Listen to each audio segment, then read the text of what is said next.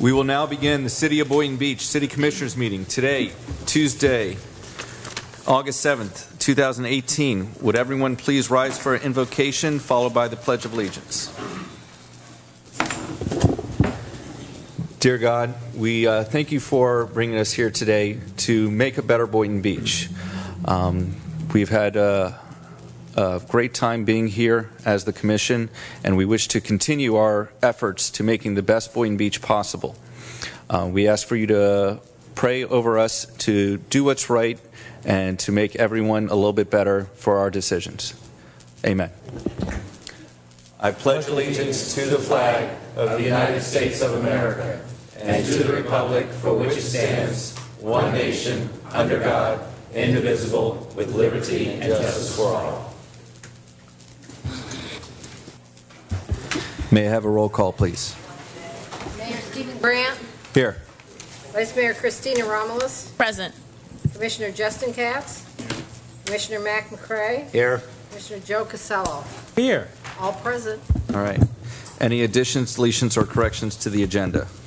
Mayor, I have one. Could you add to legal, that's section 12, a G, my request to you for a closed-door session regarding the one of the Quantum Park pieces of litigation with secured holdings. Okay. Thank you.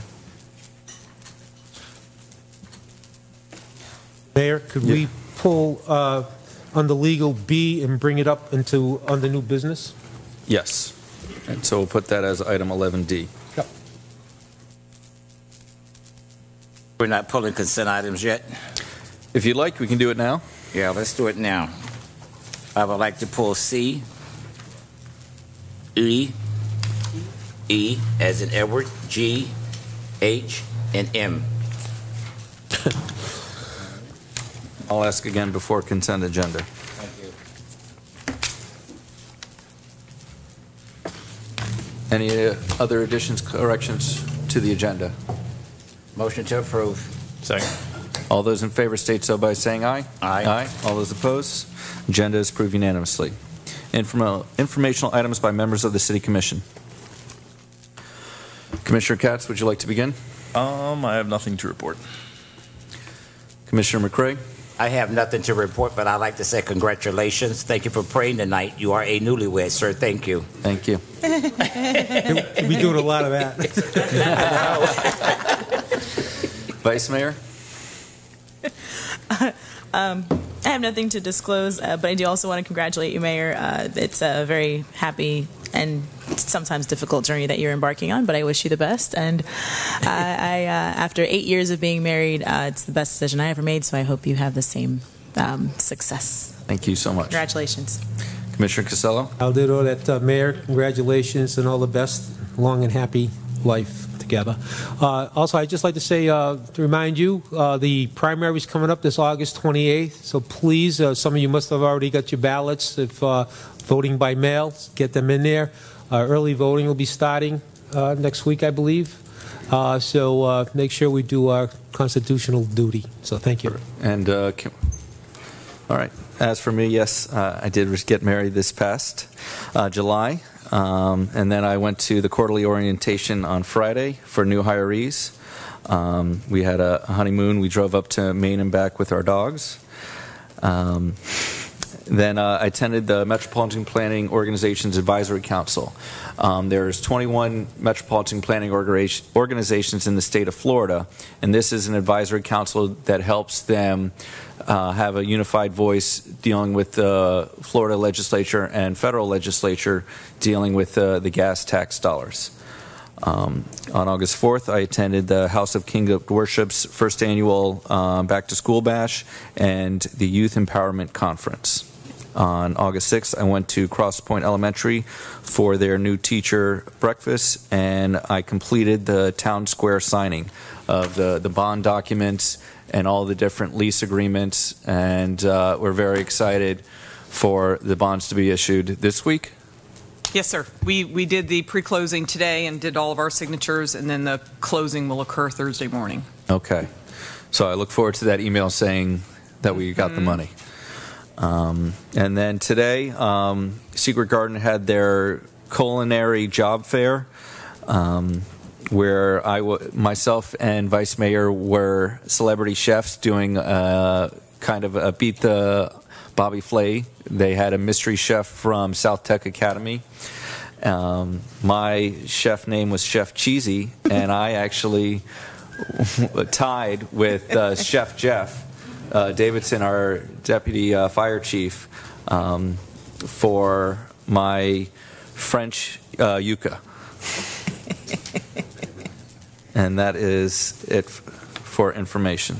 Is there anything else from the commission? Seeing none, moving on to announcements. First announcement is by Director of Public Works, Andrew Mack. Good evening, Andrew Mack, Director of Public Works. As the city manager and the mayor said, we're excited that the Town Square project's kicking off, and a few announcements that the city is going to be making on our temporary moves to our new locations. The customer service will be moving on August 17th, actually closing on August 17th, and will open on Monday, August 20th at their new location, which is 209 North Seacrest Boulevard. And I believe all this will be on the web, and Eleanor will be passing out flyers as well. There'll be signs up posted at City Hall at the site as well. Development and permitting will be closed on August 31st, Friday, and they will reopen on Tuesday, September 4th at the new location where Temp City Hall is 3301 Quantum Boulevard. Police Department Records and Internal Affairs will be closed on September 23rd and will reopen on September 24th at their new location, which is 209 North Seacrest Boulevard. And as you know, the City Library closed on July 12th, Thursday, July 12th, and we are scheduled to reopen on Monday, August 13th. And that's all the current moves that we have. Okay? And we'll have something on the social media with all these absolutely dates and times. And this is on the reminders. Currently on the city's website, and I'm sure Eleanor will be tweeting out through social media, as well as we'll be passing out flyers to our customers and signs in the lobby as well out in the parking lot. And are we having some sort of celebration for the last meeting in the City Hall? That I'd have to defer to Eleanor. We haven't planned one, but we can talk well, about then that's all right. We don't need one. But. We'll also be putting notices in the utility bills. Okay. About the moves and new addresses. For September? Okay. Yeah. Okay. Yes, Commissioner McCrae. Thank you. Andrew, in regards to the library, will there be a sign placed on that building down there? Because when I pass by, it says the United Church. Yes, we're currently working on that. Okay. Yes. Okay. Got to go through our sign ordinance? Yes. Yeah. You got to get permit. So let's hopefully it doesn't take 8 months. Yep. All right. Okay. Thank you. Announce upcoming Sarah Sims Park Project Vendor Fair on August 8, 2018. Is that it? Anyone speaking about that? I can. I didn't. Oh, no, we got David. Oh, David. Okay. You're coming down.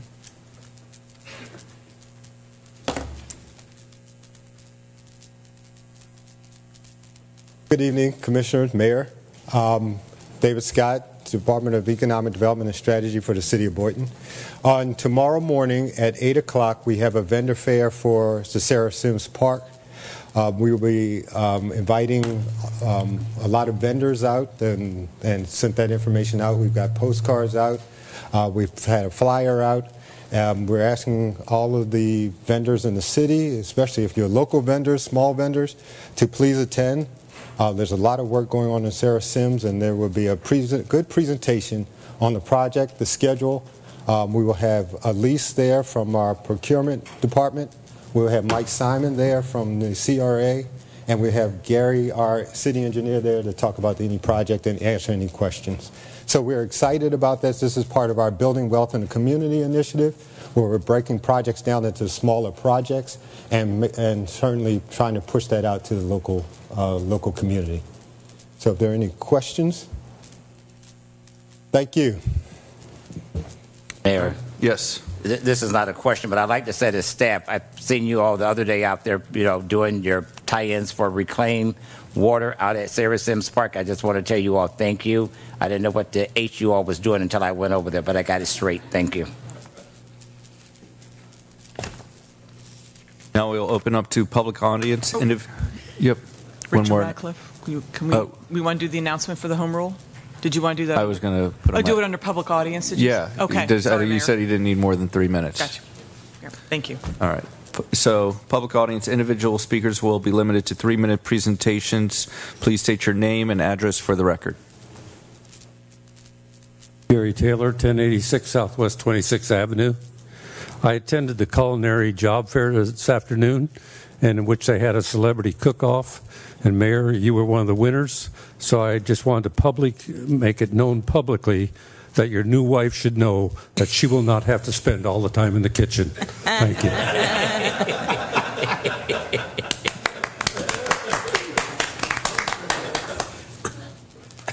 Yep.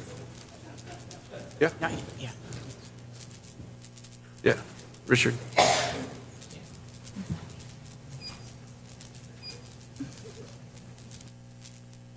Yes, good evening. I'm the Executive Director for the Palm Beach County League of Cities, 301 North Olive in the community, the governmental center.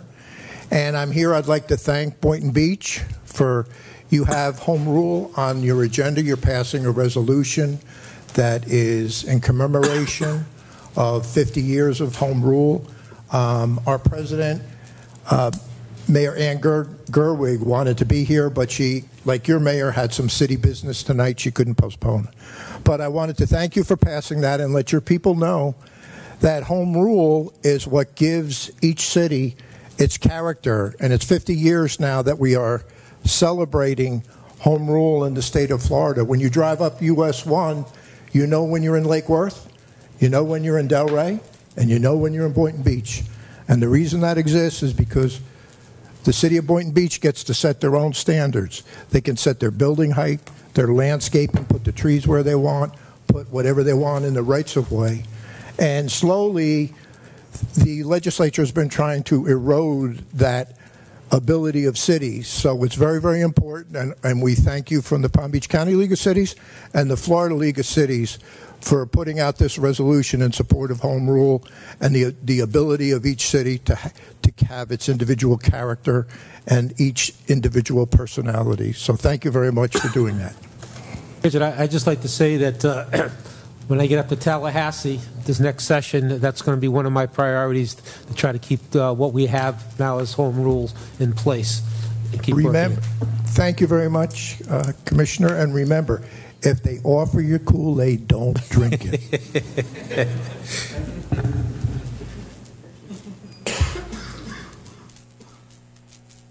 Good evening, everyone. My name is Chris Tucker. I'm one of the parents of summer program that you had down in Hester Center. Said you guys are actually going to cut the summer program and after-school program for next year. We were just aware of it 3 weeks ago that they told us they was cutting the program. We talked to Mr. Wally. He told us 3 weeks prior to school starting that they're cutting the program. He said I was trying to work it out, but if he was trying to work it out, I don't understand why he didn't tell us before that school ended. It's ridiculous that we had to scramble to find our kids somewhere for our kids to go. It's ridiculous. We have some petitions here.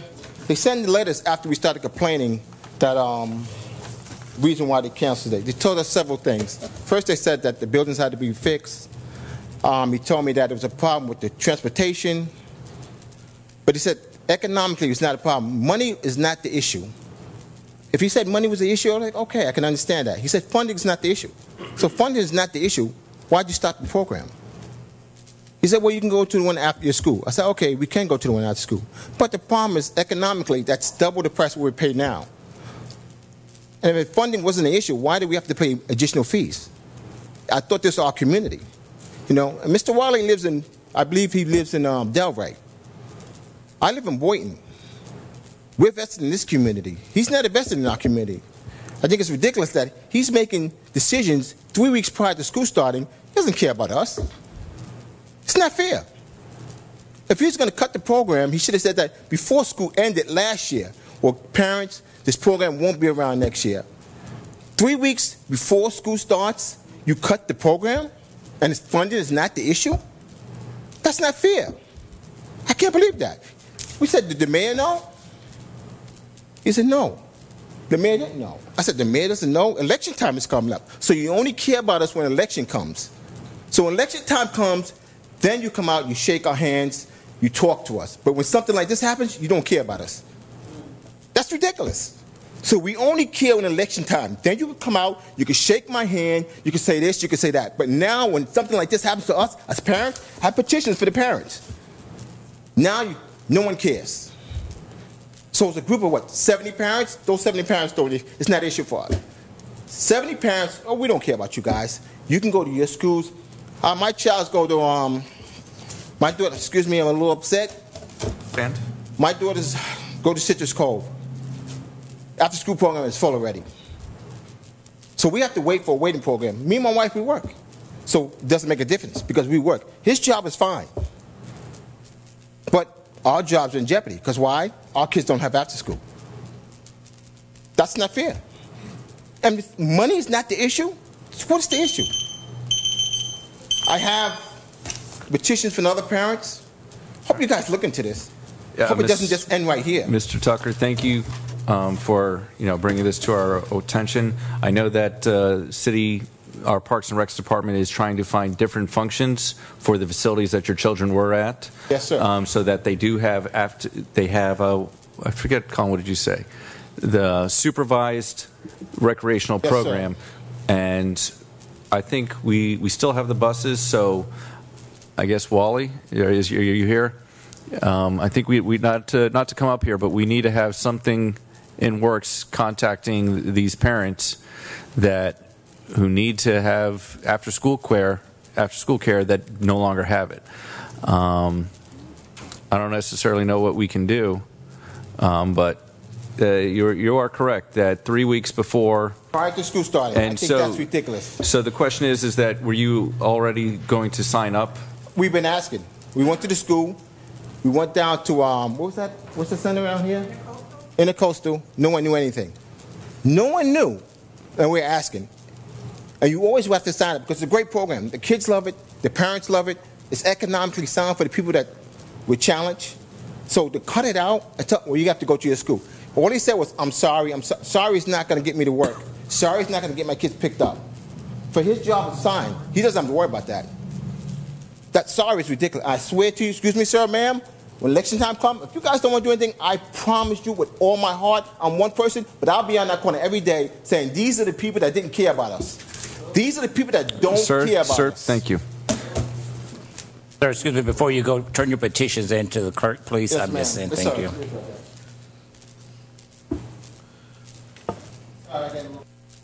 No, Sir, that's okay. Thank you. It's okay.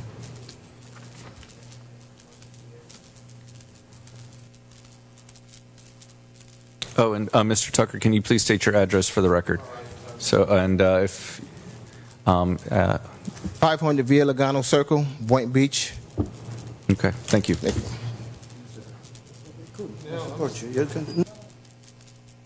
Dr. Blas, 113 Tara Lakes Drive, Boynton Beach, Florida, 33436. I hope Mr. Tucker did not leave. No, because from the bottom of my heart, I support. There's Mr. no Blash, way. you need to look at us when you talk. I'm so sorry to talk to you. From the bottom of my heart, I support your spirit and your determination to keep the programs going, and I can tell that the mayor does also, and many commissioners. So I know action will be taken because the heart of Boynton is good. So don't give up, Mr. Tucker. I also would like to welcome, it's important for me, we have a new wonderful reporter from the Palm Beach Post from the University of Georgia in Athens. He seems to be replacing Alexandra Zeltzer. Alexandra, I think, thought that we were a crime scene. She was a crime reporter. We need somebody who will really relate on the beauty and opportunity of Boynton, and I welcome him. He's there at the table. And the home rule, sir, you spoke wonderfully. Yes, it is incredibly important that we have this identity of cities, of small communities, and it is part of the Constitution of Florida. And I have to, really have to, and I spoke to Justin Katz about it, there is something awful just happened in the legislature. I will speak actually slowly so you hear me. When you come to Florida, the entire coast of Florida up to high water mark is yours. The citizens of Florida are able to take a swim in front of Donald Trump's house. That's the Constitution of Florida. Can you imagine that some right-wing nut introduced a law that now the sheriff can chase you away from in front of rich people's houses? If you missed it, don't miss it. The governor may not be a left-wing liberal, but he said nobody will enforce that law. He hates it, Scott. So the law is on the books. That law should be repealed. Please remember that is protecting our Constitution. That's why we're in Florida. Very quickly now, as you all know, I'm running for mayor. We have the best mayor in the world. Why would I be running? Well, the point is that he's going to be the city manager and triple his salary. But what I really want to say, and congratulations on your marriage, Mazel tov. And very quickly, this will sound incredible, but I am the incredible candidate. Using technology, private-public partnerships, the plan is that the minimum wage in Boynton will be over $50 an hour. Now, if you don't believe me, you'll get 20. Okay, so you believe me. Now, and also finally, if you want to get rid of me from all these elections, I am a write-in candidate for governor of Florida in November. Thank you for your vote.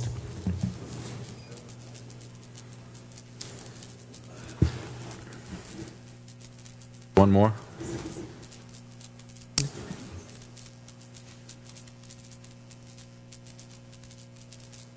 Good afternoon.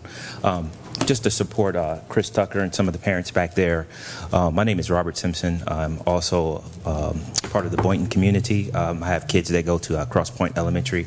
After further research and looking into after-school care programs, I do find that this Boynton community has one of the greatest programs. They've been going there for years versus Cross Point or the local schools. Aftercare programs, we find that they're exciting for the kids. The kids love it. We've met new friends, family through the community. I'm disappointed in the email that I received, and I just want to let you know that I sent that email out to the mayor, vice mayor, pretty much everybody, the board. So if you check your emails, you should have that email. You know, talking with the parents, you know, we find that, you know, this great program that you have here, you know, is affordable for us versus the school board or the Boys and Girls Club, which is double the cost.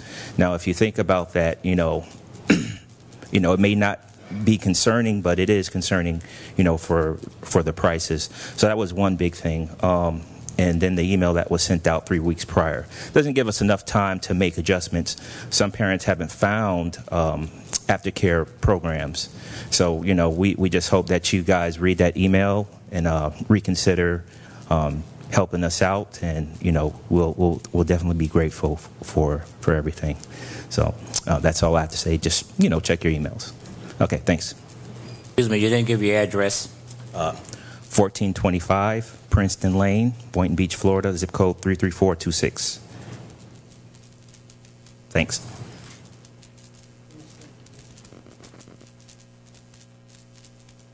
Erica King, 2930 South Seacrest Boulevard in Boynton Beach. I would just like to say that I was born and raised in Boynton, and I've been dealing with Parks and Recreation for 10 years. I've had 2 kids go through there, and I was getting ready to do a third, but I possibly now have to put my 5-year-old on a school bus, which is, I'm not happy about that. And the employees at the Hester Center didn't even know that this was happening, that they weren't going to do aftercare next year. I kind of knew something was up when y'all closed Art Center halfway through the school year last year, but I'm still really looking for somewhere for my kids to go after school. I don't want to put my 5-year-old on a bus. So it wasn't right the way they did this. 3 weeks is not enough time. And I asked Todd in early July, when are they going to start registering for aftercare? Because I've been doing this for 10 years. And he said he didn't know. And I'm like, what do you mean you don't know? So it was a breakdown in communication. And that's a problem when you're dealing with people's kids. And as for the price, I was at Poinciana, which, by the way, no one else picks up at Poinciana. Like, you know, I couldn't find anybody else that picks up at Poinciana. I was at the school on Saturday, and they had their aftercare there. It was $141 for one child for 2 weeks. And I was going to have 2 kids. I can't afford that. That's crazy. So the breakdown in communication, the time frame that you guys gave us, it wasn't right. And I'm disappointed because I have been dealing with the city for so long, and I have lived here my whole life. And I'm disappointed. So that's all I have to say. Thank you.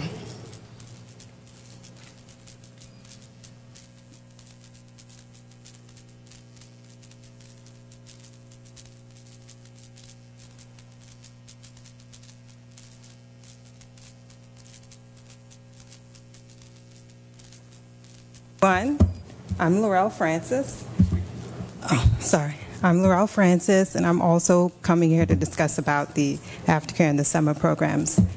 My daughters love it there. Like, they look forward to it. They were crying when I had to tell them that we're not going back. They were already devastated with the Art Center, and then now with the Hester Center, it was like a double blow for them.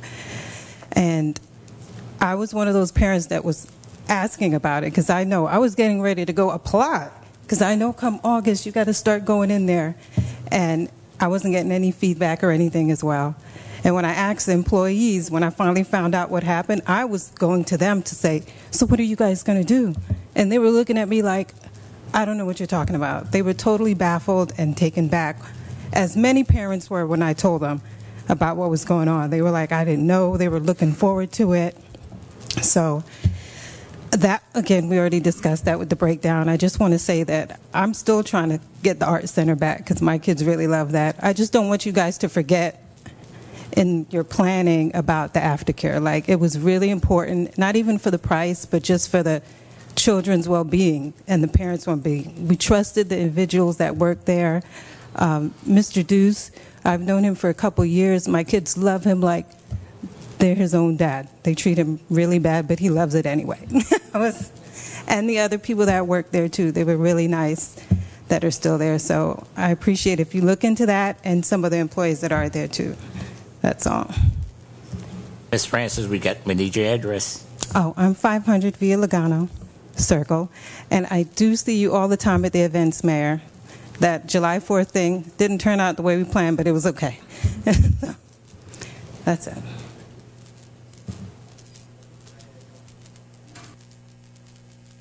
Hi, my name is Tiffany Sanchez, 6372 Willoughby Circle, Lake Worth, 33463.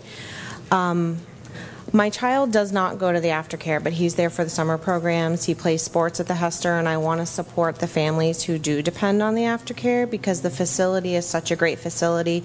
When you have children that look forward to going someplace, I think it's so important to try to keep it. I grew up in Boynton.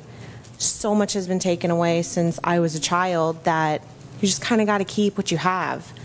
And just hearing that it's going to be taken for various reasons that have nothing to do with finances is just a little concerning. Just, just try to keep something for the children.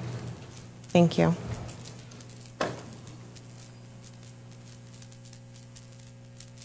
My name is Rosemary Michelle. I'm at 2634 Quantum Lakes in Boynton. I am one of the parents whose daughter has participated in the aftercare in Boynton for a few years now. And what I have found to be most concerning is the lack of responsiveness. I have been on some of the email threads. I have been with parents who have called me and said, I'm a single mom and I don't have an extra $125 to put my child in another program at school or an alternative. And so what I'm going to do is take her to work with me or pick her up early. So these are the stories that I've been hearing, and it's very concerning because we recently found out, and immediately we reached out to you, Mr. Grant, Mayor Grant, and I believe the other folks on the panel were also copied on the email, and Wally did respond, and the email, to summarize, was pretty much, sorry, we know we were not on top of things, we sent it out late, here are some options maybe, good luck. And I don't think that's fair because, again, being on the ground and being someone like most of you who work corporate jobs, we know the importance of being on point, being on target. If we drop the ball, we can cost the companies millions and we can lose our jobs. And I think the same needs to be said in this situation. If you drop the ball, someone has to be accountable. It's not fair to the 70 names that we have, and that's with little effort, to be very honest, that we gathered those names. If we had more people on the ground and worked harder, that would have probably been hundreds.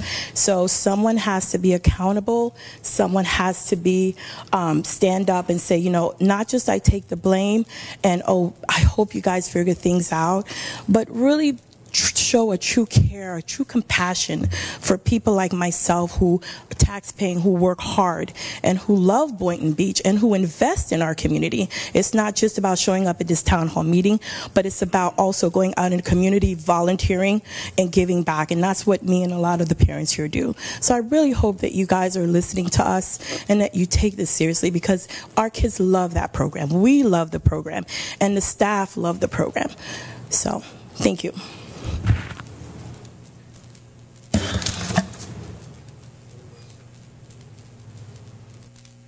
I guess, Lori, you're going to have a talk with our Parks and Recs director about what we're doing for the fall, because currently, do we not have a Fun Fair magazine for the fall? We do Fun Fair, yeah. Do we have a publish it, Fun Fair magazine? Is there information about what's going on in all of our different departments there? Okay. Every program. So, and we haven't discussed canceling our summer camps at all. At all, it's for just next the year. aftercare for this next year. Okay. All right. Moving on, if there's no more public audience, to administrative.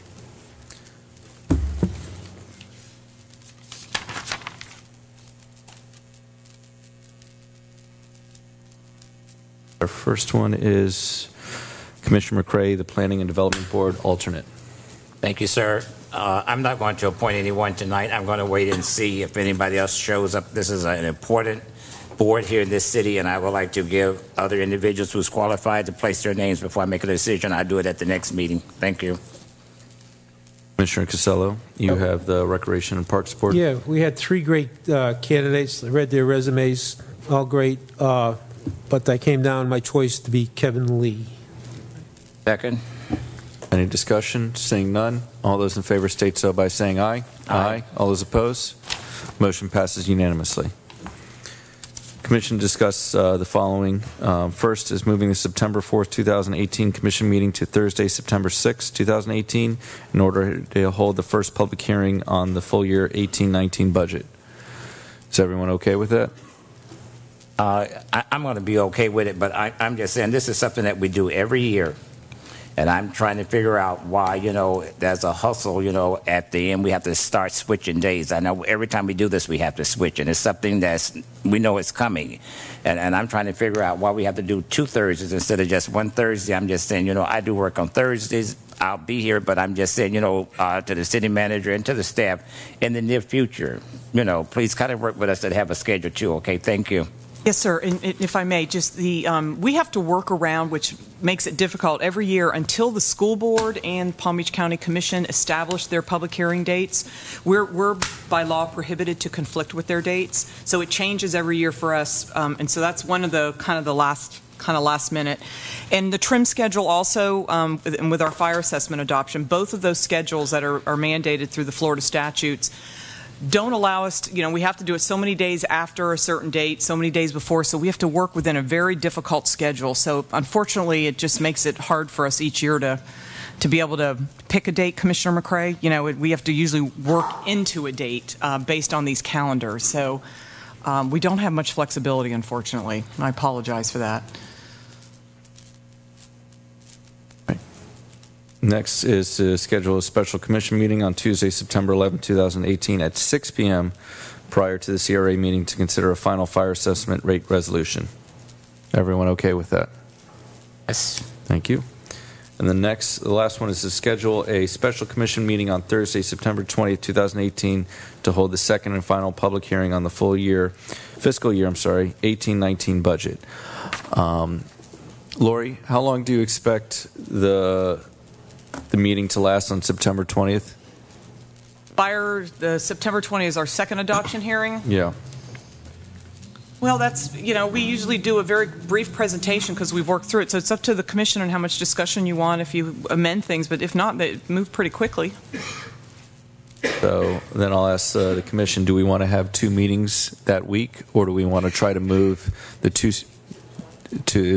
commission meeting on September 18th to Thursday, the September 20th, to only have 1 meeting that week? I saw one. I know, Commissioner McCrae, that you're working. It's difficult, and so you're against that. I saw Vice Mayor nod her head.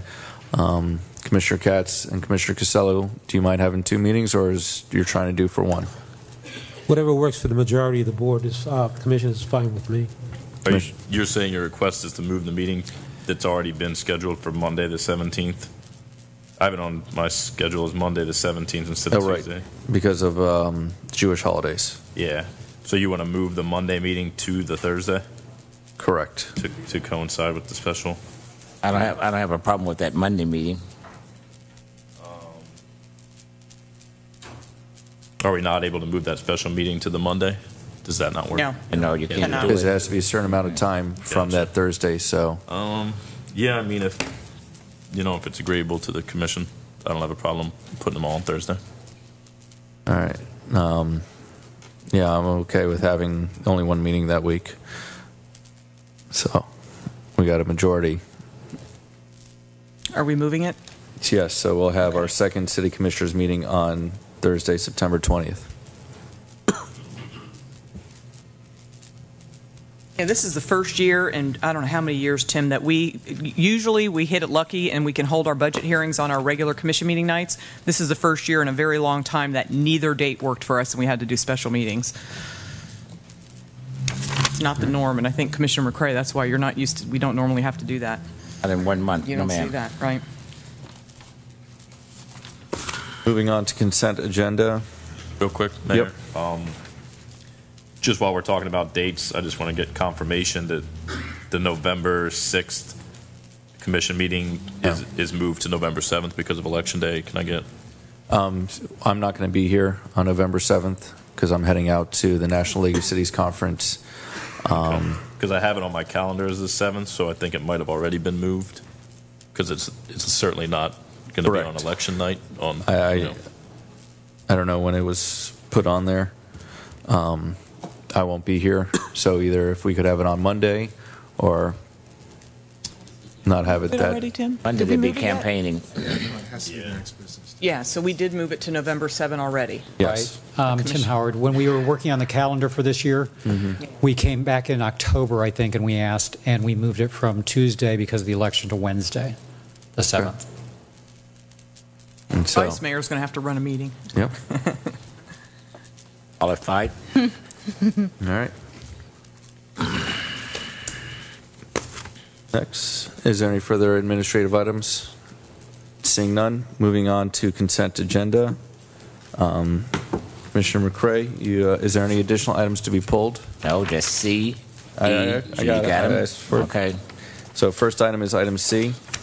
Commissioner McCrae. Thank you. I need somebody to come down and explain this to me. I know what is going on is with the Palm Beach County School, for the officers. My take is that we need to state for the audience, will the city be reimbursed for the money that people will be? Yes, sir. The question about reimbursement? Right. Please, Chief. Okay, we will be reimbursed for the money. Okay, the second question is, when they start filling these slots, will they do one school at a time, or will they do one person for each school and kind of like rotate it so we don't look like we will get overlooked? Did they come up with a plan? For refilling the positions? Refilling the positions. We have a schedule at the police department to to backfill those openings at the schools in Boynton Beach. And as we've addressed the Palm Beach Schools Police very clearly that we need to have a priority in getting our officers back out of the schools for our own needs in the city. So they've agreed to try to prioritize us towards the top. When they hire new officers, they're going to be putting them into the priority schools, and we'll be one of those priorities. Okay. Thank you. Absolutely. You answered my question. Motion to approve. Second. Any further discussion? Seeing none, all those in favor state so by saying aye. Aye. All those opposed? Motion passes unanimously. Moving on to item E, proposed resolution number 18-102. Right. Mayor, I want this pulled because I do have discussion because we have $200,000 and this money has already been allocated and we're working on the budget, and I'm just saying if we could find that $10,000 someplace else because this money has already been promised to the different agencies here in our city, and I think it'd be a detriment to us to go in and say we got to take money from you to make something up when we already voted upon something and approved it. That's my comments. Yes, Ms. Sherrod? I need to understand this question. Octavia Sherrod, Community Improvement Manager. I need you. I did not, Mrs. Sherrod, I did not have a question. Okay. What my comment was that we need to let it stay the way it is, the way we have already voted. The money that has been allocated, let it remain with those individuals, and we look for money elsewhere when we do the budget. You can? I know we can. Yes. With that being stated, motion to approve. Second. Clarification? Yes. If I understand the agenda item, we're simply saying that there were $200,000 from last year that were not expended, so we're moving it over to this year's budget, correct? Yes. Okay. Is anybody from that was going to receive that $200,000 not going to receive it? For which program? For the after-school programs? For children? Yeah. You need to precisely. That's a public service, and we are bound statutorily that only 50% of each year's allocation can go for public services. And so, what is our public service allocation going to this year? Public service allocation came to $81,659. In your backup material, I do have a PowerPoint that shows where the allocation went. Yeah.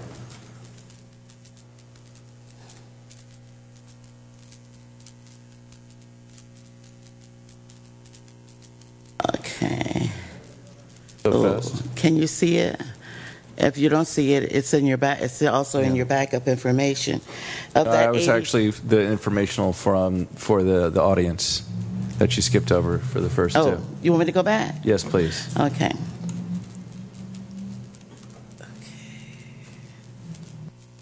Work. Yeah. Okay, this is a description of our action plan. Our action plan is developed and submitted annually to meet HUD's statutory requirements for receiving the CDBG funding, and it provides a concise summary of the activities that the city intends to carry out with our annual allocation.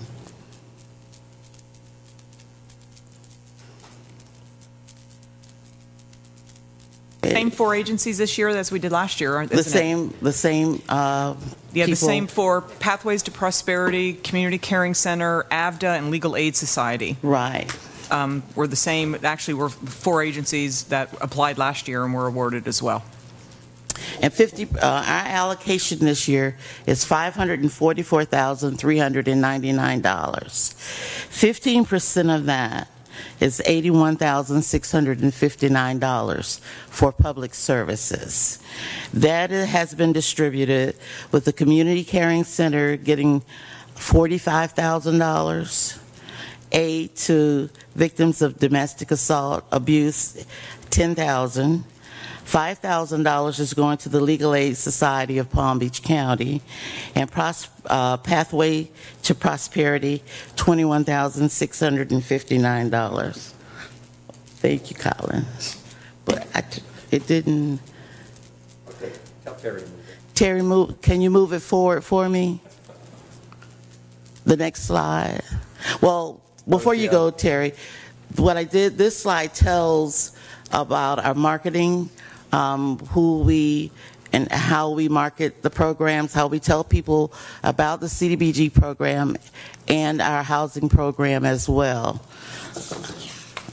Those are the avenues that we use. Thank you. Okay. Next slide, Terry. Okay, I know that's hard to see, but I already told you what the distribution for the public services. If you have any other questions, I can go into that with you.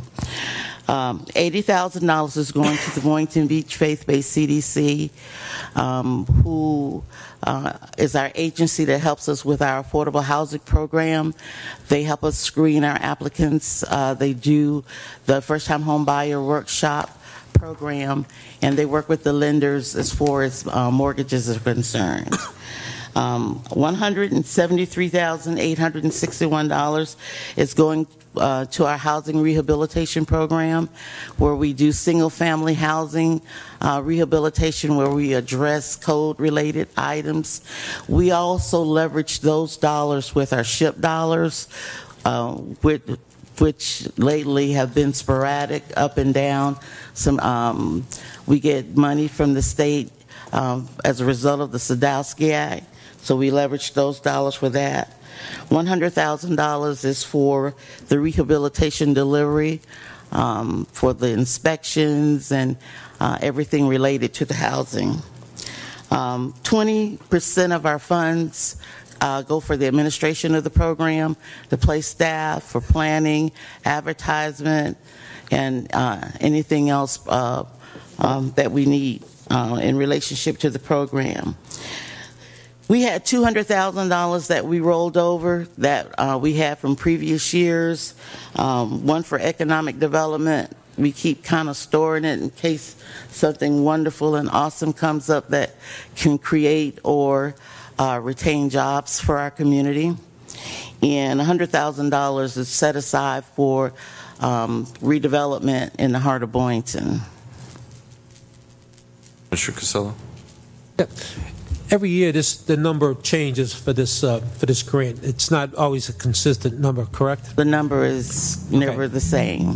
So, when we have X amount of dollars in here, why don't we disperse it totally? Why are we rolling $200,000 from last year into this year, for the sake of maybe waiting for something wonderful to come down the road? There's a lot of great agencies up there that, and a lot of great programs that this money could have been dispersed and used for. But they can't use it for public service. I understand that, but the $200,000 could have been used. Well, we could use it for housing rehabilitation, because we are averaging $50,000 per So why unit. don't we do? So my question is, then why aren't we doing that? Why are we rolling over large sums every year? We can do that. We can disperse it. We can assign it to an activity. I'd like to use it for the purposes intended, and not keep it like in a slush fund or a rainy day fund. Wait till next year. We've got this money. It's a grant money. Let's disperse into it, and use it to the best of our abilities. Okay, I concur. Commissioner McCray? Thank you. But Mr. Rod, in regards to having to roll it over, at the present time, that was no need. Am I correct? That's why we have this $200,000. That was no need.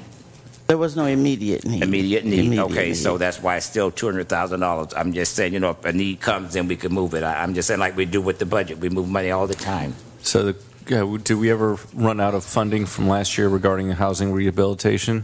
No, we didn't run out of money. Okay.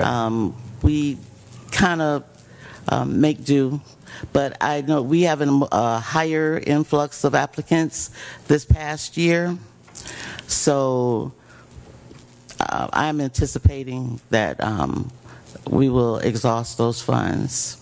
So if those funds get exhausted, then we can take from the economic development and the heart of Boynton Beach? We can do a minor adjustment. Okay, so you'll let us know if we need to do that. Absolutely. Or is the rest of the commission okay with that? If there's a need for it this upcoming year to take the funds instead of allocating them currently? I don't understand what you're asking. Just to keep it as is? Yes. Yeah. Instead of this consent agenda item? Yeah. Yeah, as As presented. presented. Okay. And if there's a need to change the money, then to change it later on. Right. Motion to approve. And it was second. All right. And I still want to say something. Yes. Okay. I've always commented on how I'm still somewhat disappointed in this program and how we have a lot of work that we need to get done. I am happy to hear what you said, that there's an influx of applicants coming in and that are going to be applying for these monies, and that possibly will exhaust our reserves for this. So I look forward to that. I think that's actually a good thing. And I've also spoken to our Mark Woods. I've expressed this to several individuals within the West Wing that we need to do a better job of outreach to help make sure that individuals are aware of these programs to help rehabilitate their homes and rehabilitate their surrounding areas to really help improve their neighborhoods, improve their areas. So I'm looking forward to those improvements and those outreach efforts, and I hope to hear some good outcomes from that in this next fiscal year. My final comment. Yes, please. Thank you. My final comment is that there's a lot of individuals who go and apply for this money, but when they start asking questions about income, et cetera, how many is in the household, they shut them down. And so a lot of them who apply, they don't go any further because they say you're getting too much into our business. I'm just saying, so if they want to release the information, then we can move forward. Am I correct? It is a very invasive process. Thank you. A lot of paperwork and a lot of personal information or financials that people get uncomfortable with providing. And we have personnel to explain to individuals? Yes, we do. Okay. But the paperwork does not become a public record, is that correct? No, it doesn't. Right. So that, I mean, I think those are some of the things and hurdles that need to be emphasized and continue to help overcome whatever fears these individuals may have, because we don't want to off-put them simply because they see a stack of papers in front of them. So I believe that's staff's job as well to continue to make sure that those hurdles are overcome.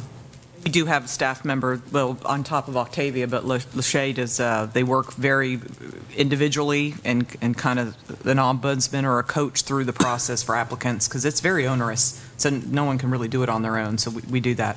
Work closely with each applicant. And how many of these staff members are bilingual in terms of being able to communicate with the community? There are no bilingual staff members on our staff, but we have always used city employees. Not only that, we have Spanish and Creole-speaking people who work for the Boynton Beach Faith-Based CDC that we refer them to. We have been very particular with how we handle our potential applicants who speak other languages, because we want them to feel comfortable with working with us. And we have over the years done quite well with them. Not only have we assisted them with purchasing, rehabbing, but we have also done a great job with helping people avoid foreclosure as well, because that has been a very a huge issue with people who are about to be foreclosed. So we do a lot of hand-holding. We always have. Thank you for clarifying, Ms. Rocky. All right. Any further discussion? Seeing none, all those in favor state so by saying aye. Aye. All those opposed? Motion passes unanimously. Moving on to item G. Thank you. This is for the city manager. Lori, I see that it's not to exceed $75,000. What happens if it's $75,001? What do we do then? For a separate bid? Tim Howard, Assistant City Manager. Sorry. Well, whoever will answer. So on this one, what this is a pre-qualification that we're asking you to approve the top 4 for minor construction projects like rehabbing a bathroom or things like that. We would send it out to the 4, get a bid, give them a couple days turnaround or a 3-day turnaround. $75,000 and under, we're asking that Lori be allowed to sign the PO or the agreement. $75,000 and over, we'd bring it back to the commission for approval. But I need to hear motion to approve. Yes, Commissioner Casella.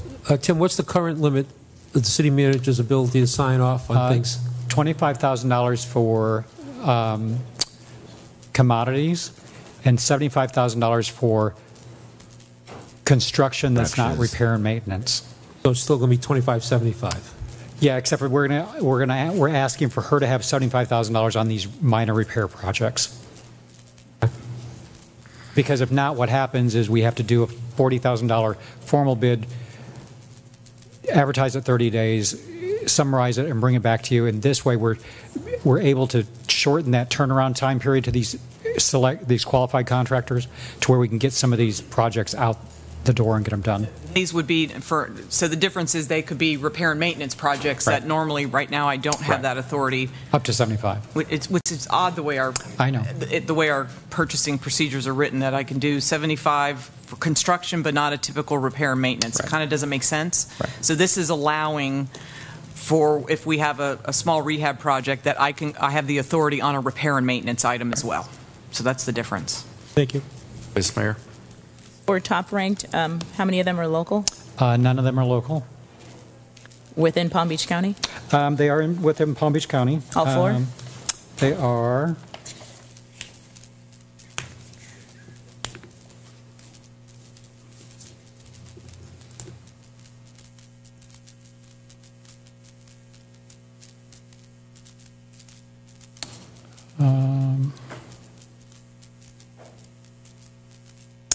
Boca, West Palm Beach, Lake Worth, and West Palm Beach. Yeah, all four. Thank you, Tim. Commissioner McCray, you had a question? Motion to approve. No, I'm just scratching. My one other thing is that I noticed that we had 4-year terms to renew this same contract. I just, want to know that before we do it for another 4 years, that if a local vendor does have the opportunity to get into this cycle. So the way this is structured is that it's a 1-year contract with these 4, and then we have 4 1-year renewal periods for these 4. In order to insert another vendor, we would not do a renewal period and go back out on the street. So, normally I know what happens in the sense is that it gets renewed under the consent agenda. Can we make it for 3 1-year renewals? If you'd like to modify the renewal periods down from 4 to 3, that's fine. I just need that direction. And so that's the reason why, is that if there is someone local that they know that it's not 5 years, it's only 4 years. Is that okay with the Whatever commission? the pleasure is of the commission. So I would ask for amendment for that one item. What are the pros and cons from staff's perspective with regards to cutting it at 3 years? There's not the only con part is that we're going to do another pre-qualification RFQ a year early. It's just a large volume of work. It's not. It's and not that's that. all. It's some. Yeah. We try to go 3 to 5 years on contracts, because preparing it and going out and evaluating is a tremendously onerous because this process. doesn't include price. Right. No. And so that's the reason why this is the pre-qualification, and so it won't impact staff that much. That's fine. Yeah. I mean, we do it a year We've got the earlier at this documents set up. This one was the difficult one because this was one of the first pre-qualifications that the city has done. We've only done a couple of them in the past. So this was where a lot of the work, legwork, had to be done. So going forward is fine. it shouldn't be that hard. Right. So if we want to drop to 3, just. Okay. Vice Mayor? To just piggyback on what the mayor kind of started going down that route, the other three companies that weren't ranked part of the top 4, are any of them local businesses? There was one that was a local business and received the preference points. That vendor ranked number 7 out of 7 after the scoring by the review committee. But they did receive the points that were allowed. So, yeah. So I'd ask Commissioner McRae if you would like to amend your motion. I will amend my motion to make it not 4 years, but 3 years. Do we have a second on the amended motion? Second. Any further discussion? Seeing none, all those in favor state so by saying aye. Aye. All those opposed? Motion passes unanimously. Thank you. Moving on to item H. Right. Thank you. I was hoping that this would have passed the first time that this came before us, but it did not. But anyway, since I serve as an alternate on this agency, and Mayor, you serve as, the representative for this city, and the person that's here tonight, who oversees this, I'm going to offer a motion that we go ahead and approve this. Second. Is there any discussion from the board? Seeing none, all those in favor state so by saying aye. Aye. All those opposed? Motion passes unanimously. Was there any other items? Item M. M. Yeah, you're talking about the salt? Yep, the sodium chloride. Okay, I'm going to ask this for staff, and my question is that, okay, about every year we have to go through this same thing about, increase, we need more. When you all are doing your preliminaries and saying what you need, are you all not looking at the whole year? Or I know there's going to be increases, I'm just saying, why do we have to keep doing this every year? You never came before us. Not the years I have set up here and said that we need a decrease. It's always an increase, but it's still going up. So somebody explain to me, what are you all doing? Are you not looking long range, or are you not looking at the full price, or are you scared to tell us what it's going to cost, and then you come back and tell us? Who's ready? Colin Groff, Assistant City Manager. Joe can answer that question, but I'm going to get the answer is, when I ask our staff to budget, we ask them to budget, we ask them to do the formulas, calculate exactly what they need, and don't put any extra in. And this particular one, extra was needed because we changed the process mid-year. So I do it because I don't like to see wasted money sitting in a budget that we fund and we don't need. So that's why we don't see decreases. But that's really the reason why, is I direct staff to give us the exact amount that they've calculated with no extra in the budget. So there's no fluff in the budget. Whether that's good or bad, that's the way I direct staff to do it. So, Colin, excuse me, I'm going to stop you. I think that's bad. I'm just saying, because we have to look for increases, and I'm just saying, and whatever's left in the budget is rollover anyway.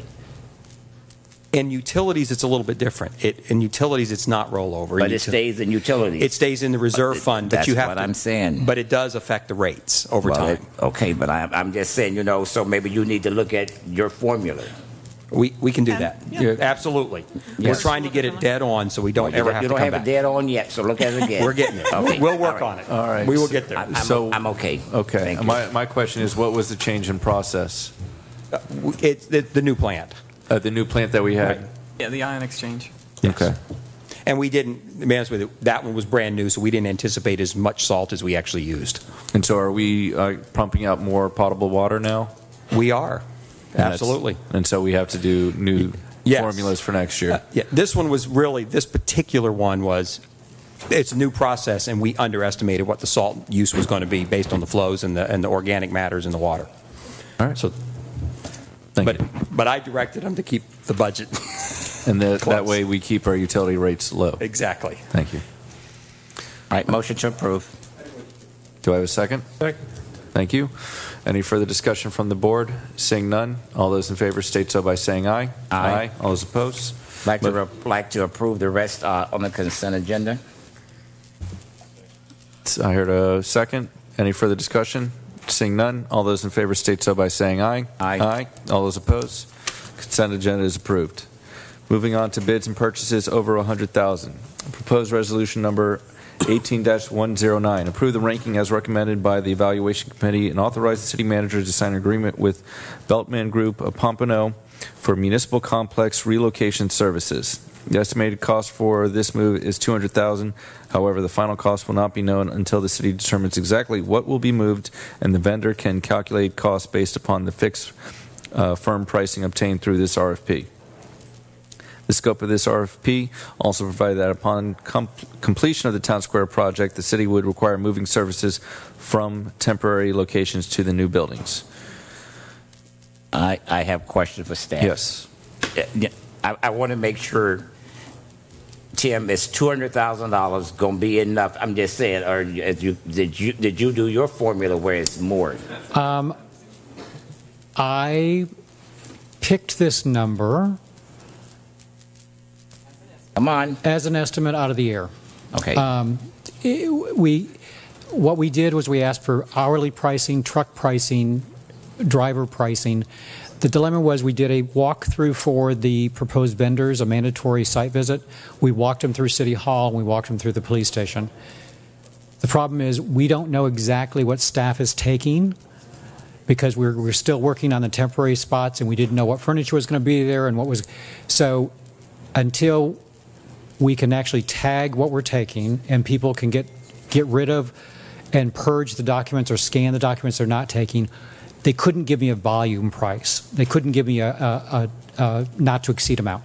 They could give me an hourly rate, a truck rate, a day rate. So what will happen is we've got those prices. Gale Moots will work with them, whoever is selected, if this vendor is selected, starting tomorrow. They will then start to come through and give us estimated pricing based on what our staff is tagging to take. We're hoping, and I'm estimating 200,000. Could I be off? Yes, I could be off. But hey, Colin, we over here. Thank you. Thank you. And then Tim, this is also for the move back as well. That's what we would like, because we really don't want to. And this way we get the same rates in 2 years in the future? Right, the same hourly rates. Okay. I'm okay with that. And we look forward to seeing how good you are at estimating. And, so just so you know, we received 3 quotes, 2 from Pompano Beach, 1 from Fort Lauderdale. And Beltman has done city moves before, so they are familiar with city types of moves. Thank you. Special. Do I have a motion? Motion to approve. Is there a second? Second. Any further discussion? Seeing none. All those in favor state so by saying aye. Aye. All those opposed? Motion is approved unanimously. Approve an increase to Johnson Controls Fire Protection, formerly Simplex Grinnell, for contractual fire alarm sprinkler system services and repairs under the Sourcewell, formerly NJPA contract, from $24,000 to $100,000. I have questions I'd like the staff to explain. Yes, sir. Why did it go up so much? So the answer to part of your question is that the reason that you only see increases is because you as a commission give us authority to spend up to an amount. So if we spend less than that, there's no need to come back and tell you that we decreased it.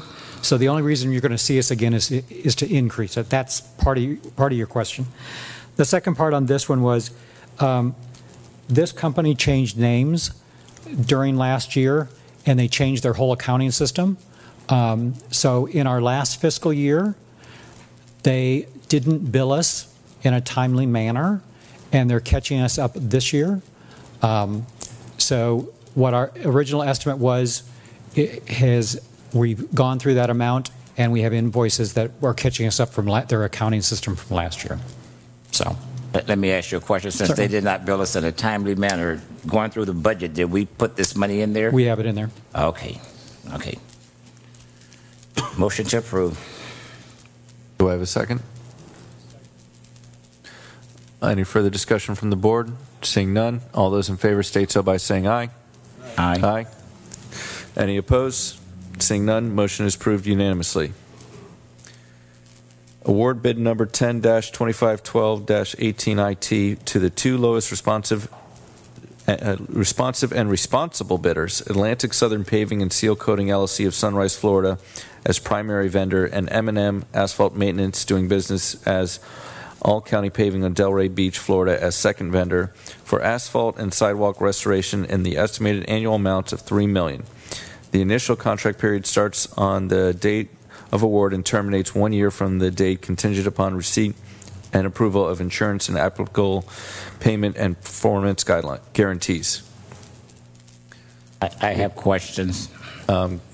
Commissioner McCray, then Commissioner Casello. Thank you. I know we probably didn't get one from like in Boynton, but I need to know, will we utilize subcontractors with these contractors? I'm just saying, is this what they're going to be doing? I'm just saying, because we promised people that we was going, when there's sidewalks, we was going to try to use local. Right. So,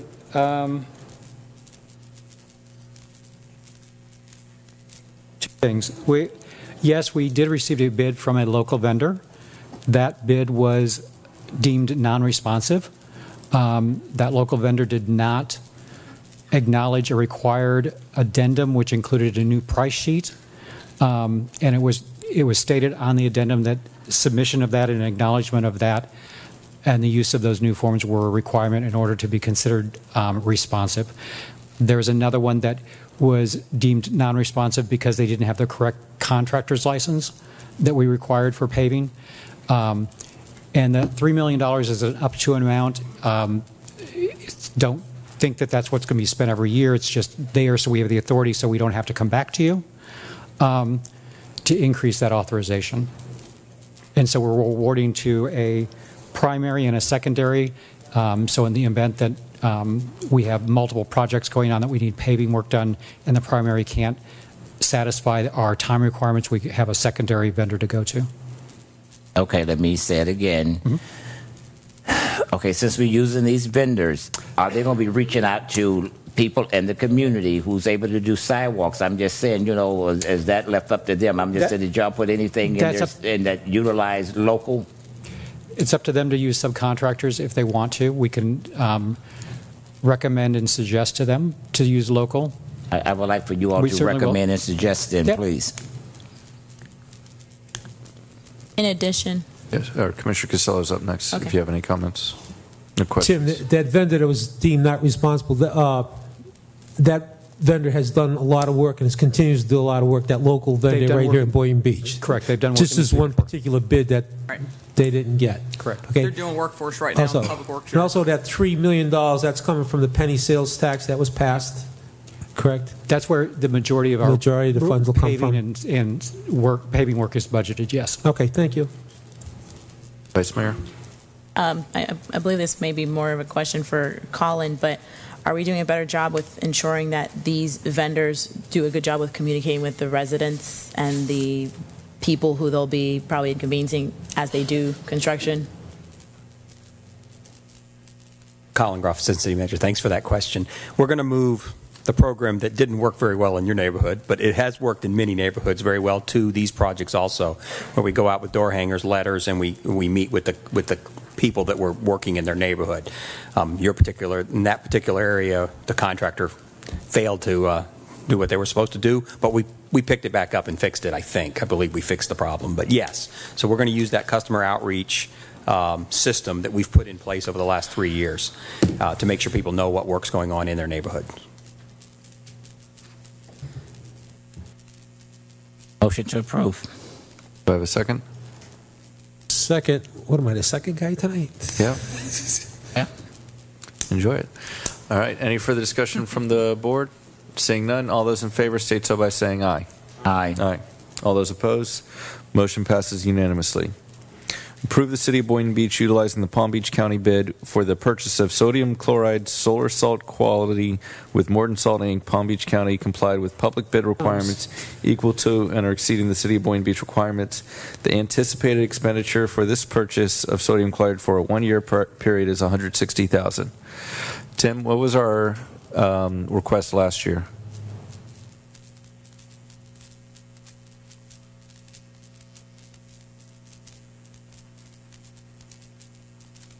Changed it to 165. That was the previous one up under. Yeah, my hand was getting ready to go up. And Colin, while my hand is up, you use the same formula? Yes, that's why it's up at 160 instead of the 120 that we did last year. Okay. All right. Okay. So we should be correct this year. Okay. Okay. About 165? Was it 165 or 160 is what it says? It's supposed 160 on both. Yeah. So it's supposed to be 165? It's supposed to be 165. We can. So this year we're asking for 165 because we started up the process, used a little bit more. 160 is what we're going to spend next year. We're 90. Okay. That's what I was talking to them about, making sure we were 100% sure that that's what we were going to spend, so we don't have to come back. And we can roll over the salt, right? Yeah, we roll over salt. Yeah, we use a lot of salt, and we're right next to the ocean. Don't ask me why. Yeah, I know.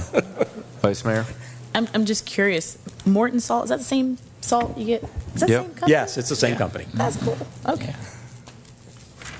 Motion to approve. I'll second this time. All right, thank you. I'll second for you, Commissioner. Any further discussion from the board? Seeing none, all those in favor state so by saying aye. Aye. All those opposed? Motion passes unanimously. Proposed resolution number R18-110. Approve utilizing the City of Cape Coral, Florida contract with Shreve Chemical Company based on their bid for sulfuric acid with the same terms, conditions, specifications, and pricing, and authorize the city manager to sign a contract with Shreve Chemical Company. The anticipated annual expenditure for the purchase of sulfuric acid, $100,000. Question again, Colin, same formula? Yes, okay. But it's correct. Okay. I'm going to see an increase. I'm good. I have a motion to approve. So move. Do I have a second? Second. Any further discussion from the board? Seeing none, all those in favor state so by saying aye. Aye. All those opposed? Motion passes unanimously. Next, moving on to new business, approve the use of $200 of Vice Mayor Romulus Community Support Funds to assist Digital Vibes, Inc. So moved. Second for discussion. Yes. What is that? Oh, I'm glad They didn't you put asked. yours. They didn't Mayor. put yours under there. Mayor, I'm glad you commissioner. asked, Commissioner. Yeah. Well, Digital Vibes is an organization that works. I believe we can even have Wally or some individuals from our Parks and Recs department. They work with some of our local schools and also some of our aftercare programs. We actually had an event that they hosted at the South Florida Fairgrounds where over 4,000 kids that are participating in different summer camp programs here in Palm Beach County came out, and they had like a dance competition and just all these cool things. But the fact that they work with so many of our local organizations here, I just thought that we should I should support their work and commend their efforts to keep our kids healthy, keep them safe, keep them off the streets, and actually help them do exercise, do things that physically get them moving, and instead of sitting and staring at a TV screen or their phones or something lame. So this is why I'm asking for this. I would have given them way more, but this is the last of my support funds, so I'm hoping I can support them some more in our next fiscal year. Any further discussion from the board? Seeing none, all those in favor state so by saying aye. Aye. All those opposed? Motion passes unanimously. Next is approve the use of $200 of the Mayor Grant's Community Support Funds to assist New Era Prep Inc. with a student-athlete event. New Era Prep is committed to investing in student athletes through leadership projects and community services. Motion to approve. Do I have a second? Second with discussion? Yes. Mind sharing? Huh? You mind sharing? So New Era Prep, I had a meeting with Zavon Christopher and his partner Ken Stevens, and they work with the local athletes here to make sure that they are not just planning on being football players or basketball players, but helping with their scholastics so that if they get a scholarship to college that they're making the most of it. All right. Any further discussion from the board? Mayor Grant, Yeah. I just want to remind you that you would raise that to $400. Oh, well, may I have a motion to approve for $400? Wait a minute, wait. Do he have $400 in his account? Yes, he does. Okay, good, okay. Oh, he was going to borrow some from yours. I'm empty. I'm zero. All right, thank you. Do we have a second? Second. All right. All those in favor state so by saying aye. Aye. All those opposed? Motion passes unanimously. Let me ask the question while we own that. The mayor gets more money for that instead of all. We all get the same amount? Yes, sir. $2,000. I spend so much. Okay, I'm good. Sitting there I asking must be people using your questions. formula.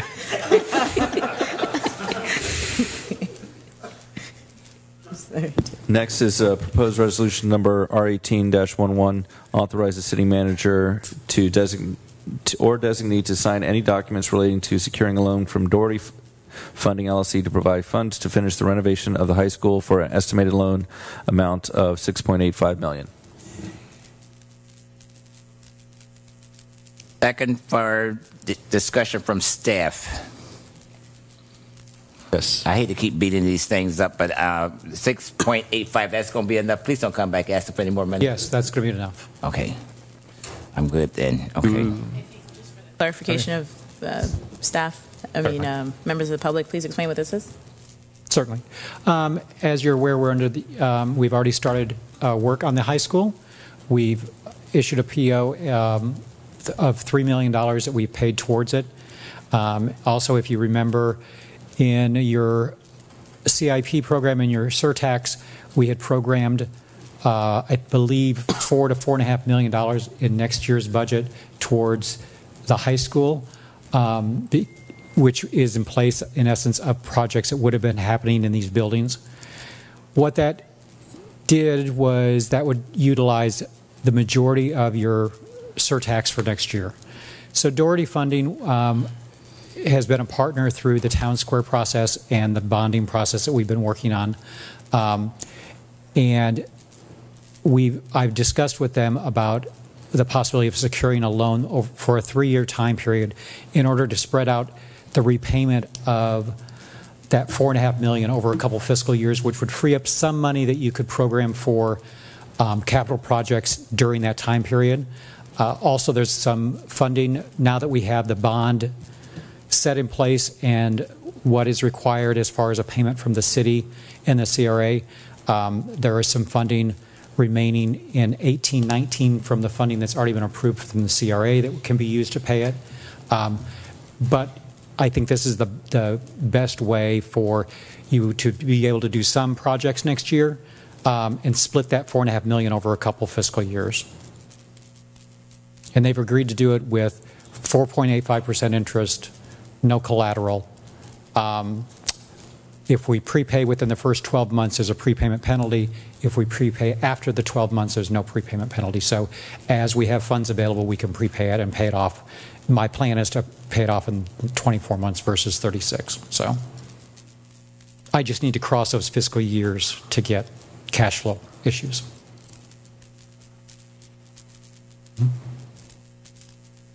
Do we have a first and second? All right. Any further discussion? Seeing none. All those in favor? Aye. All those opposed? Motion passes unanimously. Moving on to item D, which was our 12B. Joe, would you like to discuss? Yeah, thank you. I'd like to start the discussion off by saying I'd like to ask the members of this commission to divulge any conversation or contact by any advisory board member for or against this ordinance. Does anybody have any contact with or? I mean, I said hello to Anthony Barber and David Katz since coming back. Okay, so there's no. I said hello to Mr. Katz. That was it. No conversation. Okay, no conversation about the. Okay, I just wanted to get that out there. Okay, the purpose of this ordinance is the show of transparency, in my opinion. You know, we as a commission appoint all members to our city's advisory boards, and some of them we know personally. We form some friendships or working relationship, which leads me to ask for this ordinance.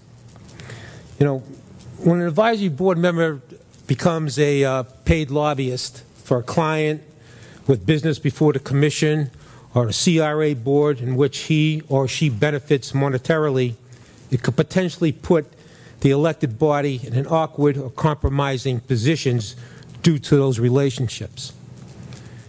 We've had such incidents in the past where votes taken and later reversed due to advisory board lobbyists. Most recently, the CRA board was approached by such a lobbyist, which was unsuccessful, thank God, that potentially would have cost taxpayers of Boynton Beach thousands of dollars. You know, I'm not against lobbyists. God knows the road to Tallahassee is paved with them. And we've all dealt with lobbyists running for elected office. I have no problem with lobbyists. My concern is the political optics of this city should be in a light of transparency, and having an appointed advisory board member as a paid lobbyist only clouds that light. So I'm asking this commission to consider to not have advisory board members become paid lobbyists for their own personal monetary gain. So that's the ordinance that's before you. It's pretty simple. There's nothing complicated about that. I would like to ask questions to council, and that is this something that happens in any other city besides this city? That that people serving on boards can be a lobbyist? I can't name a specific city. I do know that other municipalities have restrictions on board members' roles in advocating for or against the matters that have appeared before those boards on which they sit. and the ordinance is drafted speaks to that as well, Let me because it ask- speaks to both lobbying or otherwise advocating. Thank you. Let me ask another question in regards to Palm Beach County. We have a lobby. They have a lobby record up there. I'm just saying, well, what happens to that? I'm just saying, do they have the same criteria saying, you know, people serve on county boards? Do they do the same thing? Can they not do the same thing? I did not research the extent to which the county regulates its board members. My take is that I feel like, you know, before we start jumping through hoops, I'm just one person, is that I like to know what other people are doing in regards to something like this. I like to know what the county is doing, any other cities, and, you know, before I make a vote on this one. All right. And, you know, one of the things that I was looking up the past meeting, and on Tuesday, August 15, 2017, we had this item on the future agenda that you asked to be removed, if I'm not mistaken. And, you know, the discussion from last meeting was more or less discussing our entire lobbyist. And so I'd like, I guess, the legal department to understand what exactly the county does before we make any decisions. And also, if you could do research for the other cities so that we don't have to come back here and change the lobbyist form in the future. Also, does it prevent, you know, future past commissioners and mayors from lobbying the board? Because I know that is something that the state legislature prohibited. So I just want to make sure that we're within the current statutes for what the new legislation is and what our options are for lobbyists before we create an ordinance. Is the commission in agreement? I'd like to offer a motion to table this until we get clearance from council. I would ask. Yes. I would ask that there's a difference between a local ordinance and what the county. I don't think that. I think we're mixing apples and oranges here, maybe. Commissioner Katz. With respect to the concern for the county's position, I personally don't think that, just like any other ordinance we pass it, you know, we might want to look at what they do, but I don't think we need to be subservient to any other municipality or any other county government with regards to what we decide to do. I think that when this was brought up a year ago, it was in reference to an issue wholly unrelated to any lobbyists on our advisory boards, whereas in recent months, the issues that have been lobbied are directly related, in fact, voted on by the exact advisory board. So I have no problem, you know, being careful as far as how we proceed. But whether we look into what the county does or not, to me is irrelevant. I think that if the issue is that votes being taken or recommendations, you know, especially with financial implications, such as, you know, planning and development, where that's where this sort of example exists. You know, I think that the key term there was the optics. If something is voted on an advisory board and recommendations are made to this commission, and then members of advisory boards then get paid to lobby this commission, it looks terrible. The example I could think of, and I'll use Resident Susan Neuer as an example. She is very invested in the public arts, and she had served on the Arts Commission at one point. You know, it would be akin to her being on the Arts Commission, making a recommendation and getting us to be in a position to vote for a certain type of public art from an artist, and then being paid by that artist to lobby us to support that decision.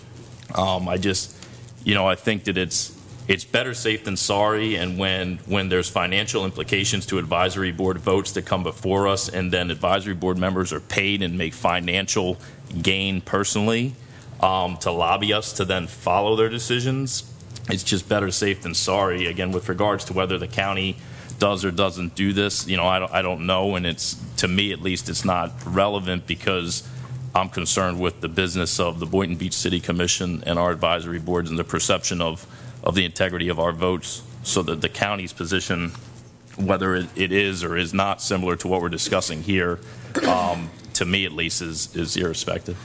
Okay, and Point of order, Mayor. I understand. I'm going to give it to you before I have a comment.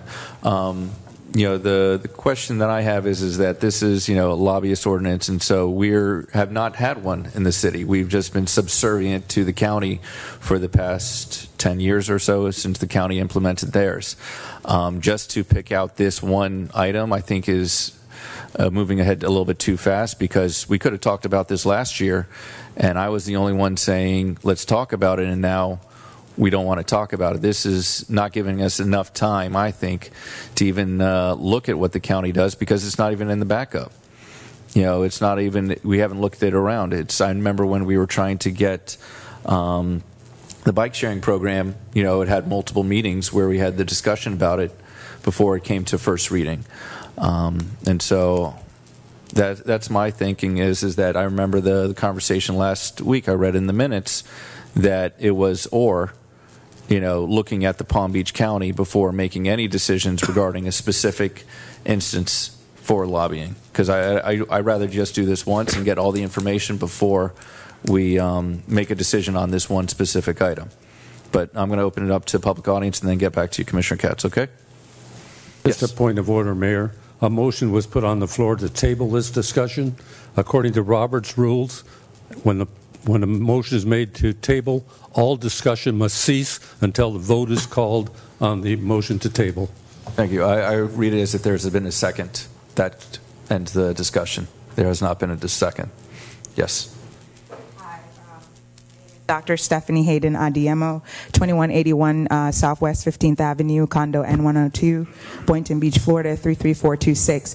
I really feel that I'm going to echo the sentiments of Mr. Casello and Mr. Katz in saying that I think that this is an important issue to bring in light, because if it says, reading here, it says creating a new subsection to prohibit board member lobbying, okay? So irrespective of what the county does, we're concerned about the city of Boynton Beach, and this is something that I think is very important, because we can have individuals that sit on boards that do, whether it is financial, it could be in the favor of favors.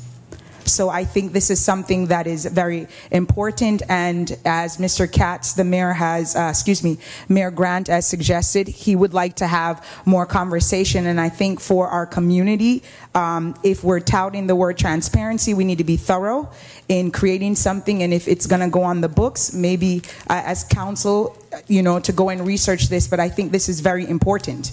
This is not something to just brush aside, and then if something doesn't get passed, and you bring it back up and say, hey, how come when I brought this up, no one thought about this, no one questioned or needed clarification? This is something I think is very important. The former mayor just brought it up about, Robert's rules. If we're going to do everything in order and decency, we need to have thoroughness before we make something an exact ordinance. But we should not, we can look at precedents from the county, but we're dealing with this city.